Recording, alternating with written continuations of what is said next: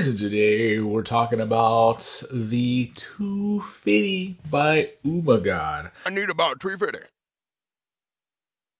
What's 2Fiddy? I've been a fan for a while. I built up a couple of Acrobrats a few years ago. Let's go over the build very quickly. The Ummagawd motors, these are the 2000 version, the ultralight. They have cutouts on the bell to reduce the weight, some really unique features. I'm using the Caddx Nebula Pro. I'm using the iFlight Beast F7. That's right, I followed the recommended build to a T, and then of course a Crossfire with the Immortal T up front. I'm also using bi-blades, which is a first for me. I normally do use tri-blades, but I wanted to follow the build recommendation and see how it went. Speaking of that, that's what makes this one of the best build experiences, even for an experienced builder like myself. A lot of thought goes into how to arrange the components, how to select the components, how to make them fit, and how to get them programmed and tuned the best way. A lot of times I'll spend almost more time figuring out how to lay everything out than actually building it. So the fact that Tommy's made a video from A to Z telling you how to build all of this stuff, where to put each standoff, how to mount the Vista, how to tune it, how to program it. If you use the recommended build components, you have all of that guesswork taken out of you. It saves a tremendous amount of time. It makes it so easy and pleasurable. Nothing is worse than getting a whole build up and then realizing your wires won't fit one way, the standoffs you have are too short or too tall, or you don't have the right connector or something like that. And none of that happens with this build. It's just absolutely beautiful. There's some things that even me as an experienced builder didn't realize, like the fact that you can use the connector that comes in the Vista unit itself to plug directly into the iFlight Beast, and it just went together like magic. So the build was actually quite fast and quite nice. The way it flies is exceptional, guys, at this light weight. And at first I thought this is going to be more of the same. I've done a few of these ultralights in the 5-inch size. The two most recent were the HGLRC Recon and the Catalyst Machineworks Shocker Light. What I noticed about this though was both of those builds came out at about 195 grams. This build with props, with strap, 178 grams. Almost 20 grams lighter. And then when you're talking about a build that's under 200 grams, 20 grams is a tremendous amount of weight. Now, how do they accomplish that? Like I said, the motors that only have 2 screw mounting holes and the arms that only have 2 screw mounting holes, that reduces weight. The bells have these cutouts to allow better airflow, but also reduce weight. They're going with some thinner materials around here, but the arms are actually fairly thick for an ultralight.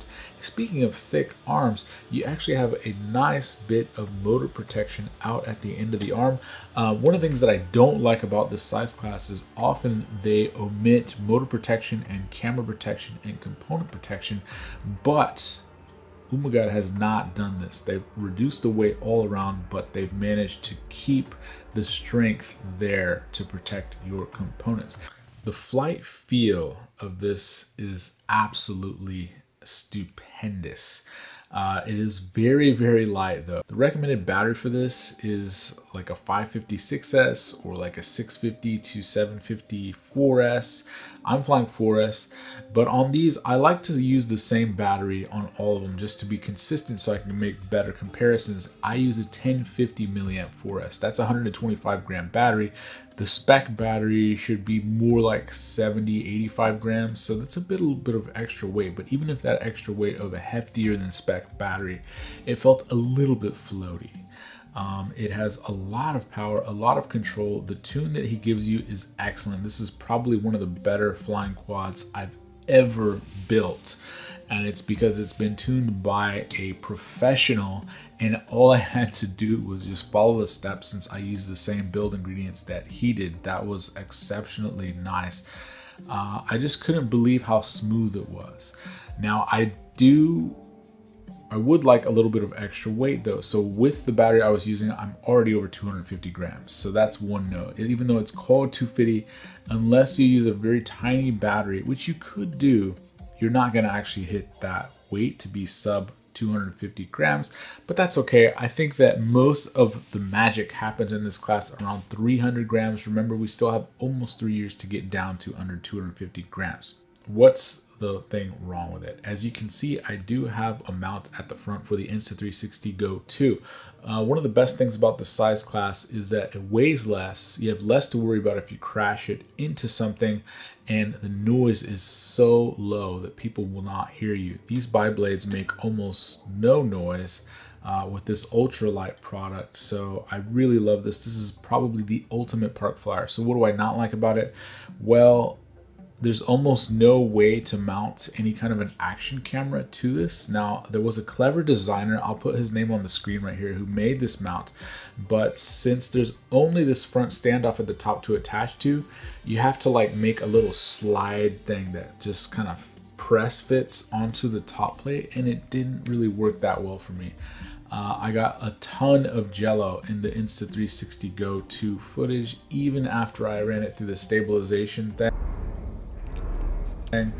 So that's the downside. There's no real easy action camera mounting solutions for this. Maybe they'll come out with an option from Ummagawd that works better. I know that the DJI footage is so usable, it's so great, it's so juicy that a lot of people want to be able to fly that. I've been saying that I love how usable the DJI footage is, but when there are excellent cameras that are even better out there, like the Insta360 Go 2 or a naked GoPro, you want to be able to fly it on this. I think the weight of that balances it out perfectly. I loved the feel of it with that extra weight on it. It was just so predictable. It was so precise.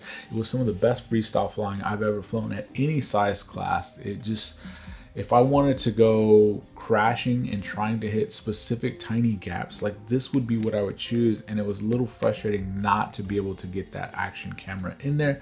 But if that's not a big deal to you, I love all of the care and design choices made for this, from the packaging to the straps that are really nice, to these sort of root beer colored motors, the matching. These are not just regular button head screws. These are premium looking screws that give you a nice consistent feel throughout the whole build. It just looks absolutely stunning. So from a coolness factor, this is way up there. So who is this for? I think it comes down to the top two things you can build in this class are going to be this and the shocker. If you want the best feel, I gotta give it to the Ummagawd. If you want the best protection, I think they're about equal in that regard. The build, Catalyst always does really nice build videos for the frames, but this one goes one step further, so the nod has to go to this Ummagawd. Now, if you want to mount an action camera though, you got to go with the Sharker Light. But if you want to just fly with the DJI, you have cameras on your full-size quads. This is a park flyer. This is a fun flyer. This is something that you can take and fly for fun on your own. This is the top option out there in that instance. What in the comments, guys? Are you loving this ultralight? Have you actually gotten down to sub 250? With the 1050 milliamp battery, I was able to get, doing medium freestyle, 9 minutes of flight time.